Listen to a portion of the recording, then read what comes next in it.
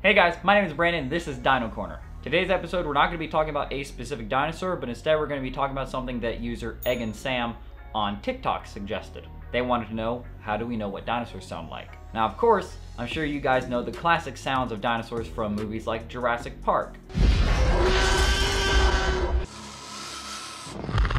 These are all sounds that are instantly recognizable and we know them.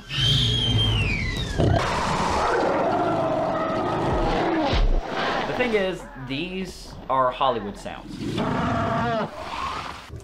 There's no way these animals would have made sounds like this.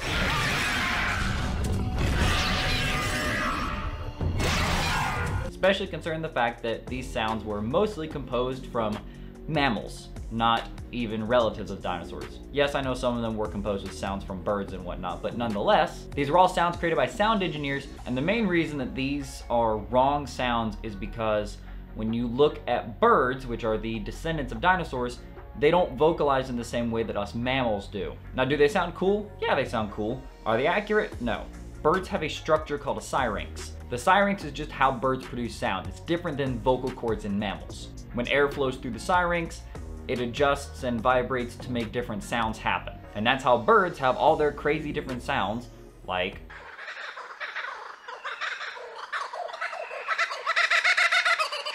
now, birds also do have a larynx, but unlike mammals, it does not vocalize. How does this tell us how dinosaurs sounded? Well, birds are the direct descendants of dinosaurs. If birds have the ability to make all these crazy sounds, then it makes sense that some dinosaurs should, right? Well, the problem with that comes when trying to figure out when the syrinx evolved. The oldest fossilized syrinx we have found is actually from Vocalizations.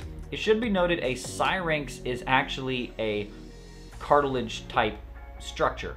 However, it's very rich in different minerals, so when they fossilize, they don't fossilize with the actual cartilage, more of the minerals in the shape of the syrinx. And we found many other fossilized syrinxes well after the Cretaceous and Paleogene extinction. So it's not like this is uncommon, it's just the one for Vocalizations is the oldest we have found. Another ancient bird that had a syrinx, at least from what we can tell of evidence, was Presbyornis, and we can assume it had a syrinx because it had tracheobronchial rings that were fossilized. And the reason I talk about both those is because we have found neither of those in non-avian dinosaurs, leading us to believe that many non-avian dinosaurs did not possess a syrinx or the ability to make different vocalizations like what you hear modern birds do.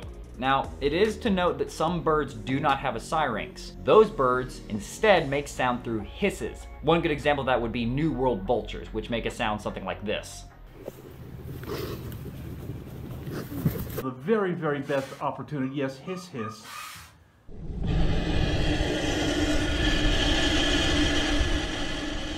So what does that mean exactly? Well, it means that dinosaurs couldn't roar, they couldn't tweet, or anything like that. Instead, they had a different approach to communication. Some professors from the University of Texas did brain scans on Tyrannosaurus rex fossils, so in those scans they were able to locate where the auditory processing organs were, and from that were able to determine the kinds of frequencies that these animals were able to hear. And they found something very interesting. They found that these organs were better adapted to hearing low frequency sounds. Any sounds that are below about 20 hertz. These are ones that normally humans don't hear. Other animals can hear them, or rather they can feel them. And what this means for dinosaurs, their relatives that generate low frequency sounds are like the cassowary and the Eurasian bittern. They're able to produce these using closed mouth vocalization. This means they don't have to open their mouth to make the sound.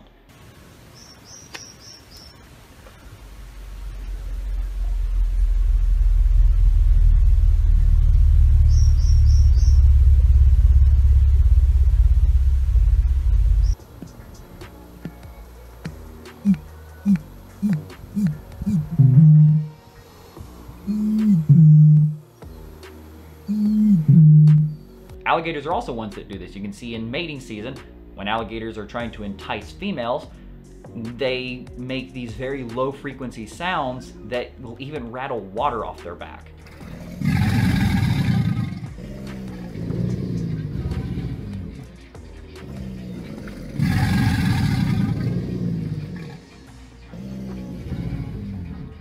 The fact that we can tell dinosaurs could process low frequency sounds means they could make low frequency sounds, which means they probably employed closed mouth vocalizations. And they made sounds that were so deep and just pounding that if we were around, we probably wouldn't hear it, but we would feel it.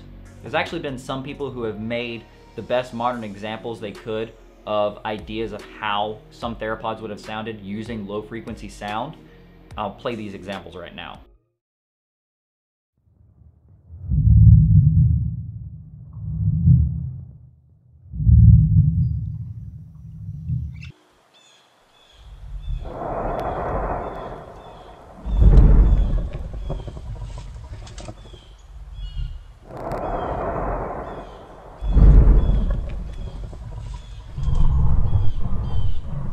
Now, of course, non-avian dinosaurs also includes the different ceratopsians and hadrosaurs. Well, don't worry, hadrosaurs could make sounds like this too. One good example being Parasaurolophus, which actually has a wonderfully well-known internal structure to its horn. There's been 3D scans done of the horn so we can actually see how that big resonating chamber in its crest looked. And also from that, we're able to tell kind of how sound would go through it and what sounds it would make. Our best guesses, the sounds would be something like this. Now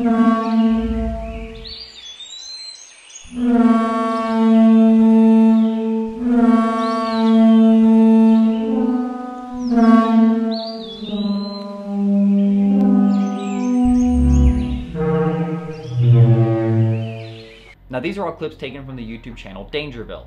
They go through a lot of stuff to actually look and try to produce the most accurate examples they can of what they believe some dinosaurs would have sounded like. If you want to hear more, I'd recommend going to that channel. They have several other videos of what Brachiosaurus would sound like, what Velociraptor would sound like, a whole lot of examples. They're really cool. They also talk about other nerdy shit like Godzilla, which I'm very okay with. Alright, so a quick recap of exactly every point I covered in this video. The way we hear dinosaurs in media are not how they actually sounded. These are Hollywood creations of what they believe dinosaurs would sound like. Birds produce sound through a special organ called a syrinx, which is not present in dinosaurs. At least as far as we can tell, it is not present. Professors at the University of Texas were able to do brain scans on Tyrannosaurus rex and determine it was able to process low frequency sounds, which also means it could make low frequency sounds. This leads us to believe that dinosaurs could engage in closed mouth vocalization and were able to talk to each other over miles away. Once again, I want to give a shout out to the YouTube channel Dangerville. They're the ones I got all those vocalization sounds from. They have many other videos on the vocalizations of dinosaurs. They're all really cool to watch. I highly recommend watching them. Alright, once again, I want to thank you guys for watching this video, and hopefully that provides just a little more insight on what we believe dinosaurs sounded like. Also, once again, don't forget to subscribe and hit that little bell notification icon to know whenever a new video goes up. And don't forget, every Wednesday there is a video talking about a specific dinosaur. And this week we're going to be talking about a very interesting dromaeosaur that I think some of you guys will like. Hope you guys enjoyed the video. Once again, my name is Brandon, this is Dino Corner, and I will see you next time. Bye.